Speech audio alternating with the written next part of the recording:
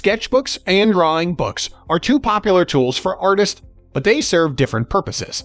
Understanding the differences between the two can help you choose the right one for your artistic needs. In this video, we will be comparing sketchbooks and drawing books to help you decide which one is the best option for your particular project. Now let's start the video to better understand.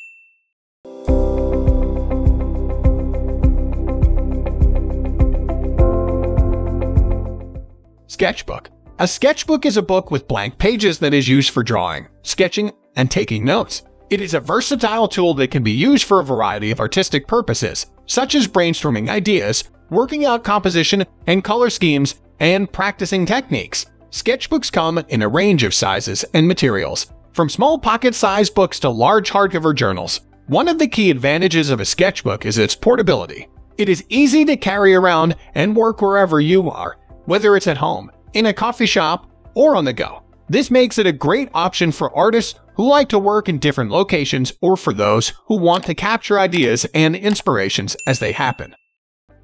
Drawing book. A drawing book, on the other hand, is a book with pre-printed images or prompts that are used as a reference or inspiration for drawing.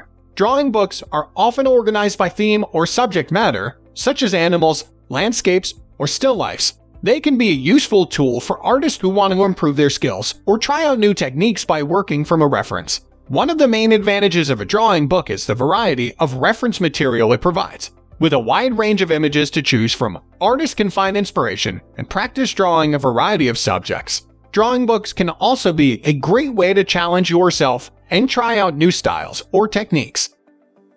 Why do you need to use different types of paper for drawing and sketching? Technically, you don't. But from a practical standpoint, using different kinds of paper makes sense. The first rule you have to follow as an artist is that there are no set rules. You can draw on cardboard if you want to. As an artist, that's your right. But from a practical standpoint, using the right drawing surface for the right project is important for two reasons. First, you don't want to spend countless hours drawing a masterpiece on cheap paper that will yellow and fade over time. Second, you don't want to be sketching and doodling on high-quality paper that costs a lot of money. Since sketches aren't meant to be finished pieces of art, you can produce them on scrap paper, notebook paper, or anything else that is inexpensive that you happen to have on hand. On the other hand, finished drawings require an archival paper that has a surface that is designed for the medium you are working in. If you plan to have a drawing that can be shown for years, you'll need a high-quality paper. So, sketch on cheap paper to save money and draw on expensive paper to get better results that are archival.